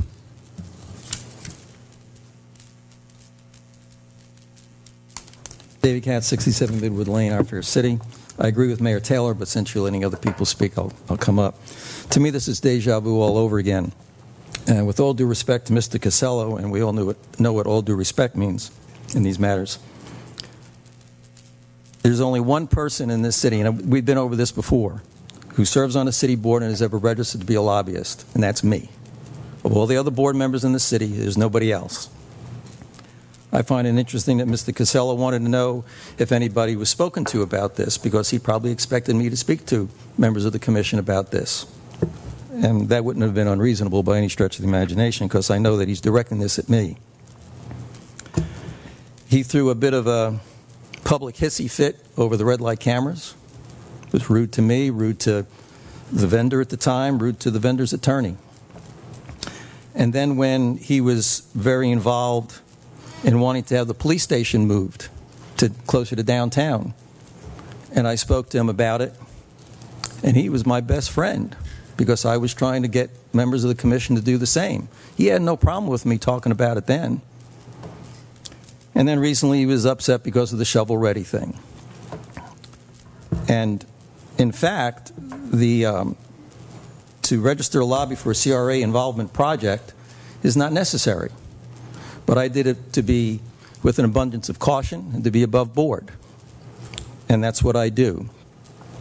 Of the three most recent things that I've been hired to lobby for, we'll use the L word, the red light cameras would not come before the P&D board, which is the board I serve on. The police station eventually did, and I voted for the site plan. I had no ill feelings about it. And shovel ready, I don't know if it would have come before the P&D board. And the Palm Beach County Commission on Ethics and the ordinance that covers the county has a great stopgaps.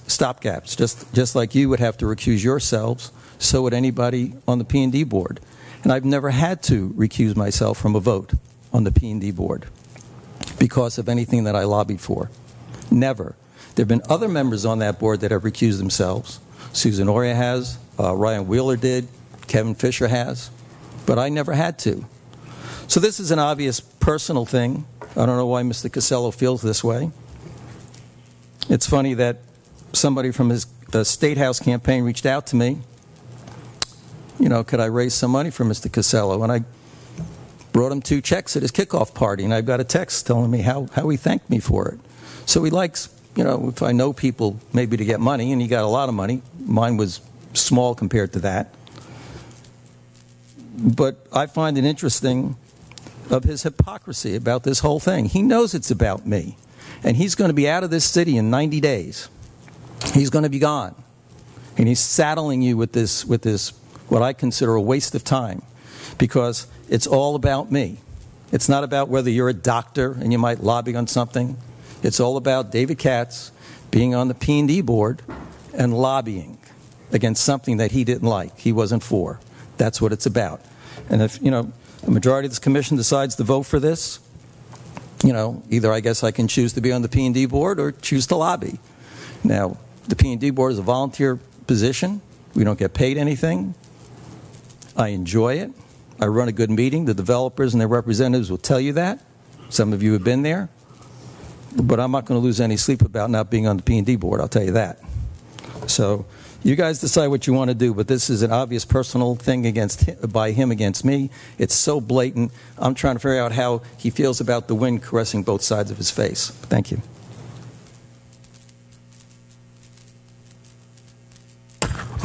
Excuse me.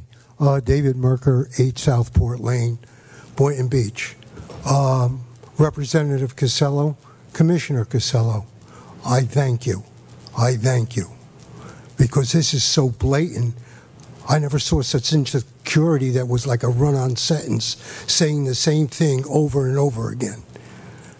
It's easy to talk, but when you're in a position that you're a chairman and you're a lobbyist and you're running people's campaigns, I think it's common sense. There's a question. So if you take it so personally, maybe it is personal and maybe it's factual. So I thank you, Representative Casello.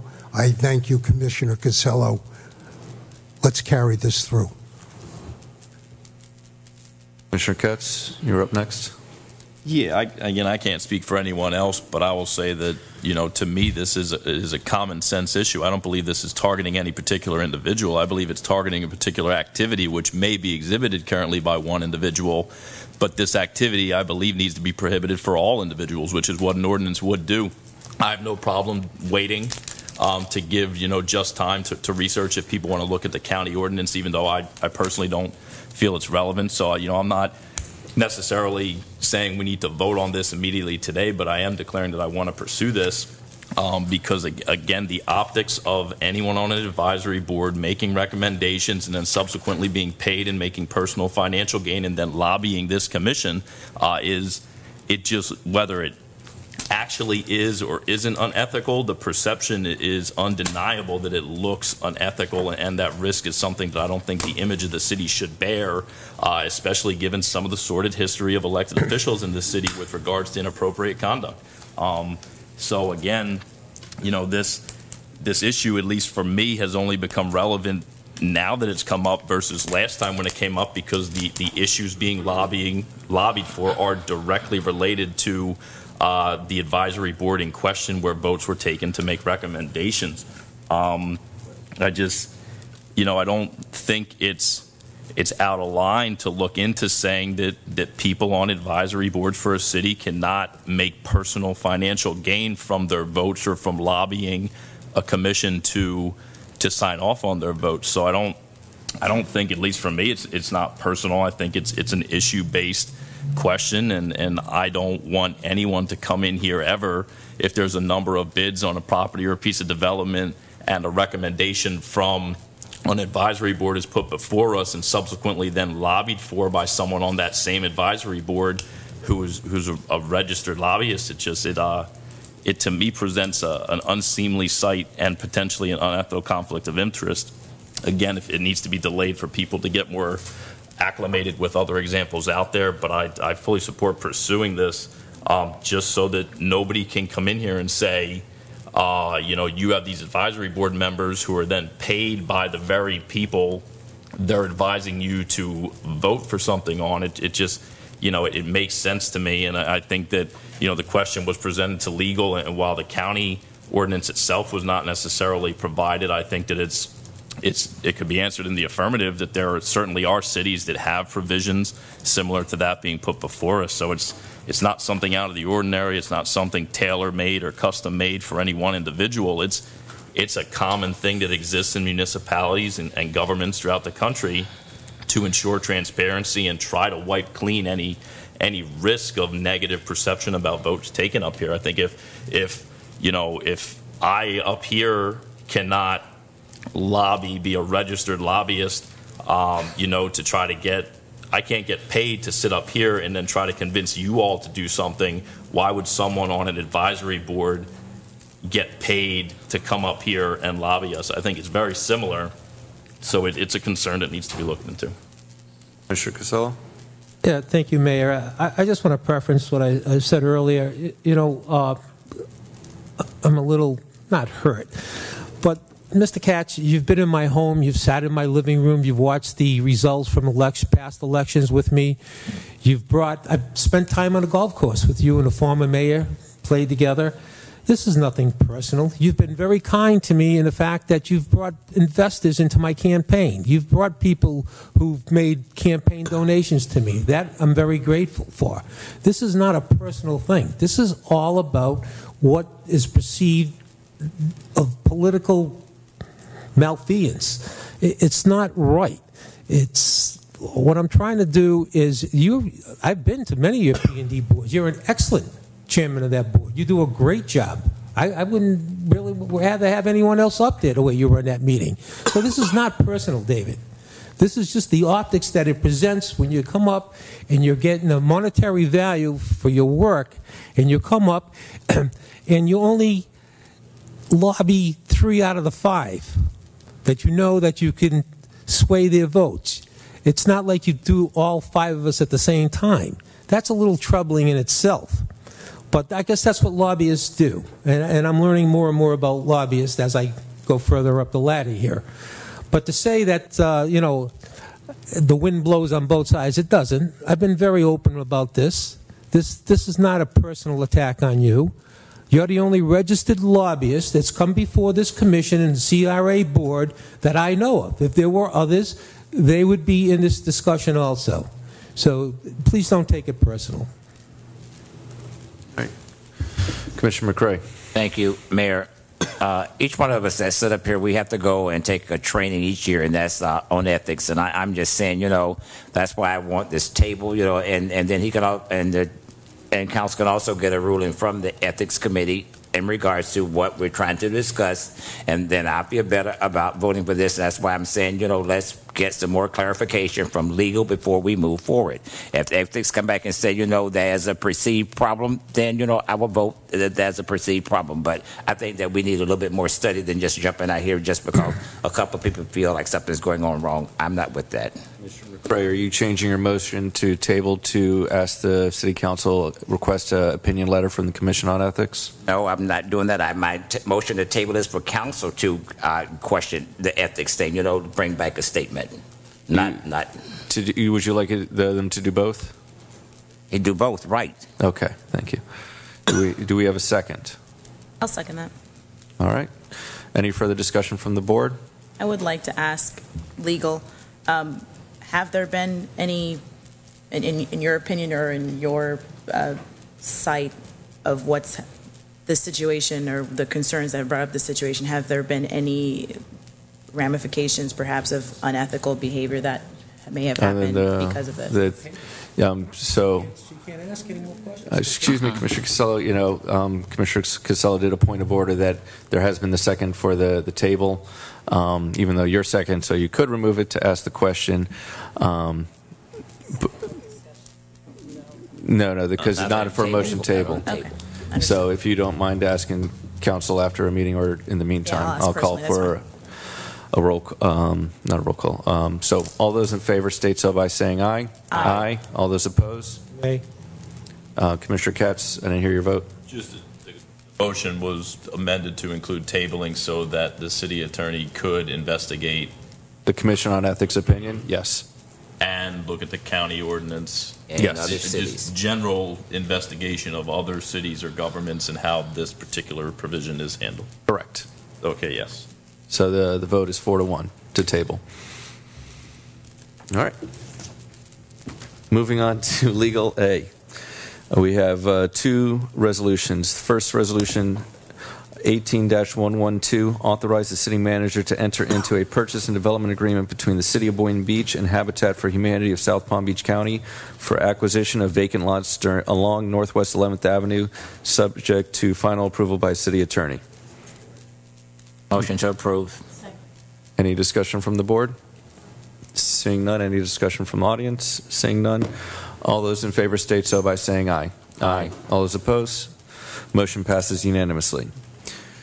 Proposed resolution number 18-113, authorize the city manager to enter into a purchase and development agreement between the City of Boynton Beach and Boynton Beach Faith-Based Community Development Corporation for acquisition of vacant lots along Northwest 11th Avenue, subject to final approval by city attorney. Any discussion from the board? Seeing none, may I have a motion to approve? So move. Second. All those in favor state so by saying aye. Aye. All those opposed? Motion passes unanimously. Mayor, Yes. since this has all been taken care of, I have a question for staff, and that is that the school is getting ready to start, and I know that we are going to be tearing up Northeast 11. I'm just saying, have you all mapped out a plan or something for buses and cars to go in and out? So, yes, the work on 11th is where the drop-off lane is for the parents. Right now, today, they started this week putting in the utility lines. Their job is to get that finished before school starts. If they do not, they still have to open the lane. So the drop-off lane has to be opened before school starts. That's required. We'll open it. The contractor may have to work. They were supposed to start 4 weeks ago. They delayed it. So now they may have extra cost to work around the school because they're required to work around the school to keep the school drop-off open during school. So it will be open. We'll keep coordinating with the school as much as we need to. We sent an email today to them saying it'll be open. So we will do whatever it takes to keep it open. The contractor should have had all the underground in. They're still telling us it'll be in before school starts. All right, coordinate with the school and coordinate with the elected officials, especially myself, because I represent that district and I want to know what is going on when I start seeing backups and stuff like that. I'm just saying. We'll keep the weekly updates coming out, and they'll be getting to you, and it'll keep you track right on where we are on that project. Okay, thank you. All right, thanks, Mayor. You're welcome. Moving on to ordinance number 18-020. Jim? An ordinance of the City of Boynton Beach, Florida, amending City of Boynton Beach Code of Ordinances, Chapter 26, Water, Sewer, and City Utility by amending the regulations governing the methodology used for approving the utility rates governing Chapter 26-9 Water, Wastewater, Chapter 26-508 Reuse Water, and Chapter 26-403 the Stormwater Assessment Fee, allowing rates to be set annually by resolution of the Commission, providing for City Commission authority, codification, severability, codification, and an effective date. All right. May I have a motion to approve? So move. I guess. Second. Thank you. Discussion from the board. What are the rates? This isn't an ordinance to set the rates. This is an ordinance to remove the rates table from ordinance format, and then we will bring back the rates to you at the second reading in a resolution format, which will be the rates. So this is the issue we talked about in the budget, the rate adjustments that we're looking at. We have to give 30-day notice, so they'll be coming back during the budget session after we give 30-day notice to the customers of the rate increases that y'all had consensus on moving toward. So they're not in this ordinance. Is that before the resolution or after the? So what we'll do is this is the first reading of the ordinance to remove the rate table. Yes. At the second reading of the ordinance, we'll also have a resolution that puts the rates into a resolution format. So that's all this is changing it from ordinance format to resolution format. And then there's 30 days notice. No, the 30-day notice has to be before we bring back the resolution. So we're giving 30 days notice now. But we already gave the notice. It's in the. You have to do it in the utility building, and it takes a month for us to notify every utility customer through the billing cycle. So that's required by law. When will the new rate start? Is my guess better? October 1st. Thank you. All right. And this is nothing new. This is not new. No. Okay. No. Just telling you. Cleaning up the ordinance. Any further discussion from the board? Seeing none. Any discussion from the audience? Seeing none. May I have a roll call, please? Commissioner Grant. Yes. Commissioner Katz. Commissioner McCrae. Aye. Vice Mayor Romulus. And Commissioner Casello. Wait a minute. Let me say yep. The vote is 5-0. All right. Staff recommends to keep items D, E, and F tabled. Not F, just DE. DE, so we're going on item F now? Yep, we got F. Yep. Okay. Jim? Ordinance 18018, an ordinance of the City of Boynton Beach, Florida, approving an amendment to Part 3 Land Development Regulations, Chapter 3, Article 4, Section 3D, Zoning Matrix and Notes, number 103, striking pilot program from the language providing for conflict, severability, inclusion, and an effective date. All right. May I have a motion to approve? So moved. Any further discussion from the board? Seeing none. Any discussion from public audience? Seeing none. May I have a roll call, please? Commissioner Katz. Yep. Commissioner McCrae. Yep. Vice Mayor Romulus. Commissioner Casello. Yep. And Mayor Grant. Yes. Vote is 5-0. Next, we have a request for a closed-door session. Yes, Mayor. Hopefully, in conjunction with your next City Commission meeting, before, during, or after. It's in the case Quantum Park Overlay Dependent District that involves that matter. Secure Holdings, Inc. is the plaintiff. It's case number 50, 2016 CA 005668.